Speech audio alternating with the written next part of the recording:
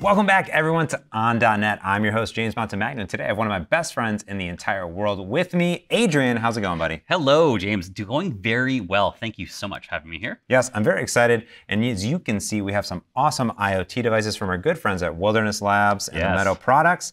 And we've done several videos here on the .net YouTube channel, so definitely check out those. We'll put them in the show notes.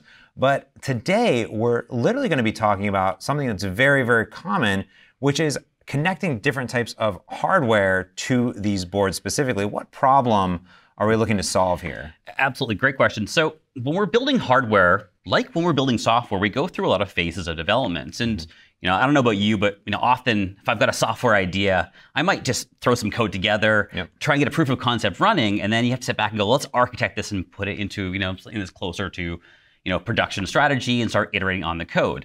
Well, hardware isn't much different. And we go through a lot of phases of development of hardware. But of course, the challenge with hardware is we've got physical things.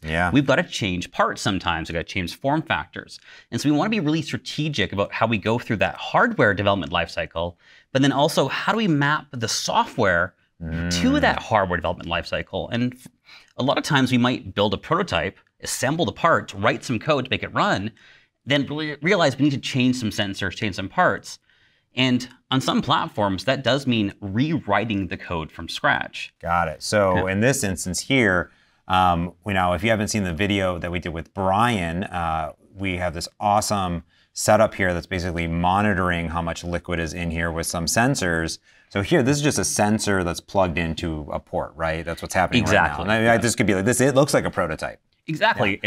And this is actually what we might call a desk prototype or a bench prototype. And this is actually kind of perfect, right? It's sitting on a desk. And when we think about a desk or a bench prototype, that's often proof of concept. Maybe we've got a hardware idea and we're not ready to fully design the final product. So we're going to grab some things we have handy. So in this case, maybe we're doing water levels for a cistern. We want to do maybe industrial application or maybe from like a rain collection for home drinking water in places that don't have full water service. So that's a great thing, but to go invest in a cistern and industrial hardware as your first step is a big investment, especially if you haven't fleshed it out. This is perfect. Grab a simple distance sensor, grab something from your kitchen, your shelf, or from a convenience store and build out that proof of concept. Gotcha. So what happens, how would I be modifying this and upgrading in the future? What would that look like? Yeah, great question. So I've got an example here. So this is an industrial level distance sensor. This is a product from MaxBotix, and I'm personally a big fan of them. Obviously, you can see it's a hardened shell. It's much larger. This might even be a little bit harder to fasten to our container here, but this is something that is meant for durable locations and it has a much higher level of accuracy and is meant for long-term duration, long usage. Also, typically a higher cost than a lot of off-the-shelf distance sensors, especially talking about IoT. And so when you choose something like this, you want to be very specific and intentional about it. Whereas you're building a proof of concept, you might not be ready for that level of investment. Gotcha. So you're saying that often, if I'm writing code for this, it might be different than this. And you're saying that it's different with the Meadow platform. Well, of course, all of these parts have effectively different APIs or different communication protocols. And these are a really good example here. So for those of you that are familiar with IoT, we have a sensor on here that's using the I2C bus, which is a 2-wire bus. And it's a common protocol. And we've got a driver for it for Meadow, and we can get distance data off this. Now this one, so MaxBotix actually has a range of sensors, but this particular sensor is using UART or serial. And so different communication protocol. And so the way we talk to this driver is very different. And the way we handle the data is a little bit different as well. Did you want to take a look at some of the code, or what do you want to do next? So let me show you. So again, we're talking about differences, but what I really love about the Meadow platform is a lot of these differences have been abstracted away. Of course, we're C# and .NET developers. We love abstractions. We love writing interfaces because this is how we think, and we're used to this from other platforms. Often we'll do testing, and we'll inject our test framework, so we don't have to always have the production UI. We can inject our testing frameworks so we can get simulation data, and it's a lot like that for hardware, but we can do this for various stages of hardware.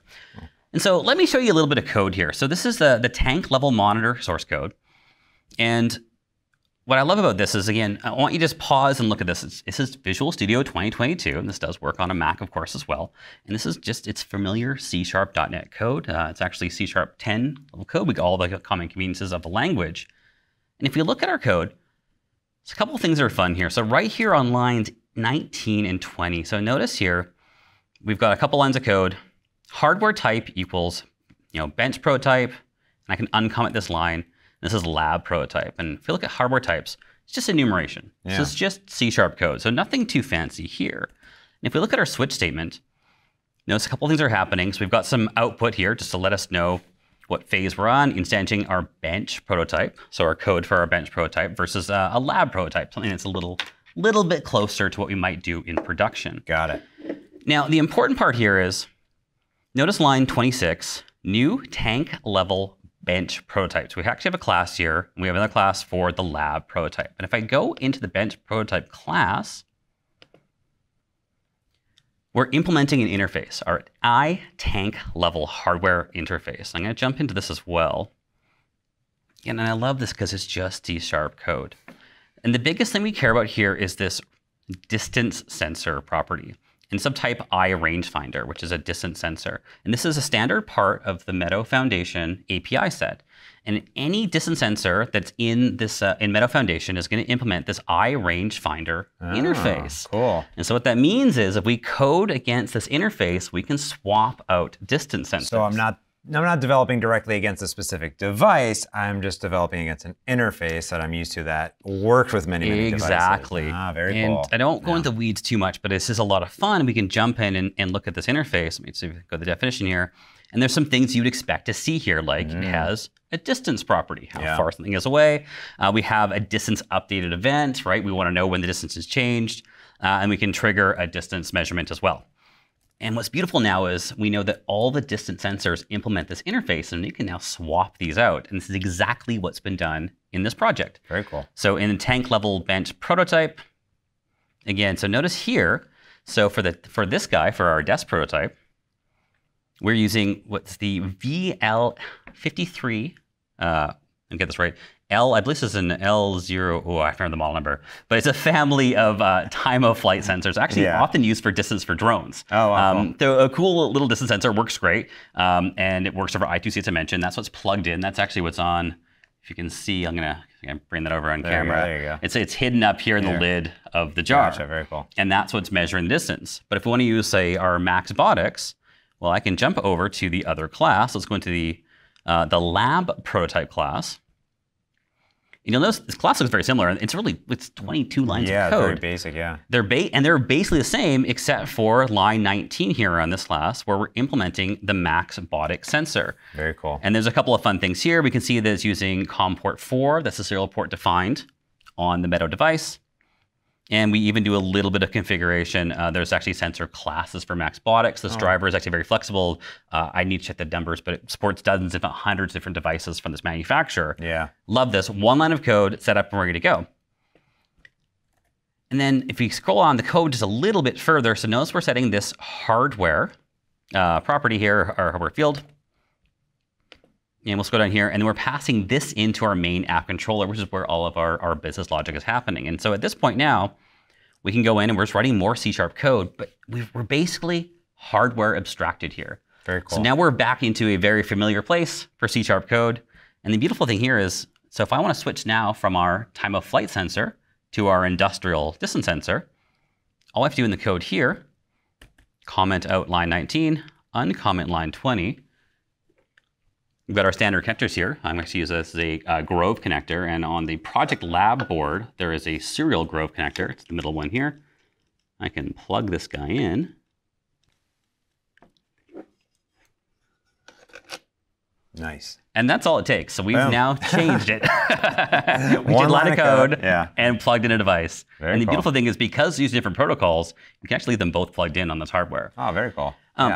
And I'd love to throw something else in here quickly. So we are currently building off Project Lab, which is a fantastic platform. I'm a big fan of it because it has all these connectors and it's very flexible.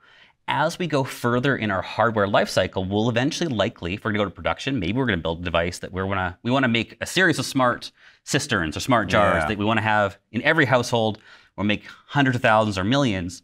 We're probably gonna scale this down. So we might not need a display. And again, we're going to pick different parts, or we're going to edit, maybe remove parts, create a custom PCB. we can take the same approach. If you look back at our code here, we have our bench prototype and our lab prototype. Well, we might even go to our production variations here. And again, we can just implement the interfaces, write C# code, and carry on and support all of our hardware versions. That's very awesome. Well, Adrian, thank you so much for showing this off. I love this because it really shows like you might start with a little tiny sensor, add a thing, and then as you scale up, Meadow and the platform is there for you. And I love, like, again, coding against an interface. There's nothing better than that. Absolutely. It reminds me of all of my Xamarin, .NET MAUI days, right? It's like I have connectivity and it's just one API. Who cares what iOS, Android, or whatever we're doing? It doesn't matter what sensor, you care about the data coming off of it. That's really cool. We'll link in the show notes to this project, everything, and all the other videos on Meadow as well. Adrian, thank you so much. This is awesome. Thank you, James. Awesome. Well, thank you all for tuning in. And don't forget to like, subscribe, and share it with all your friends that are building or interested in IoT solutions. And stay tuned for more right here on the .NET YouTube. Thanks for watching.